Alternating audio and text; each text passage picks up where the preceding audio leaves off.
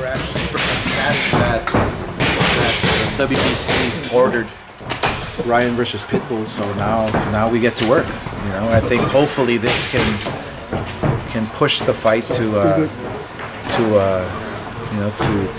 becoming a reality.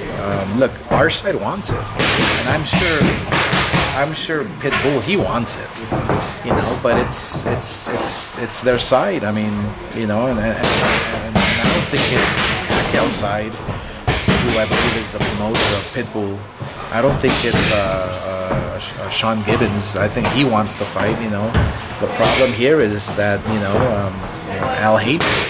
Well, I think we're worried that the Munguia situation, same thing will happen here, where one side wants it, the other side wants it, then we don't get a fight. We want it. There's no doubt about it. Yeah. We want it 100%. If the fight is now ordered by WBC, it should be easier to make. It's like purse bid, right? Yeah, if it's going to become a purse bid, then hey, let's go. It's the highest bidder. Let's go to purse bid. Why not? So let's make it happen. What steps? There's nobody that can hide now. Yeah. If we take it to purse bid, nobody can hide. Let's make the fight happen. Okay. What happens in that fight, Oscar? What happens in that fight? How do you feel about how Ryan matches up with Pitbull?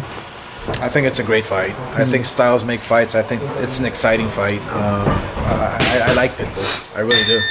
I like his character. I love the way he fights. He's a humble kid who is working hard and living the American dream.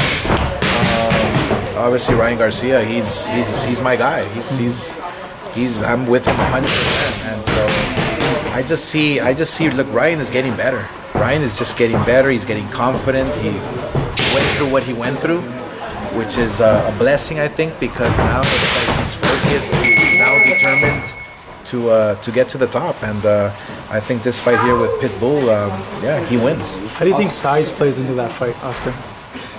Because a lot of people have said that Ryan's too big for Pitbull. Well, that's like a major factor. Yeah, no, they're the same weight. Yeah. He'll make the weight, whatever, but styles make fights. That's basically it. And if Ryan has the right game plan, he beats him hands down.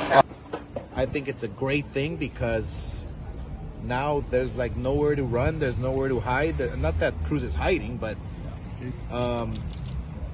now it's an even negotiation, because the rules and regulations. So let's just make the fight and make it happen. They'd even participate in a purse bid, or do you think they would just pull them out? I sure hope that we go to a purse bid, because then like that, everybody can show their true colors.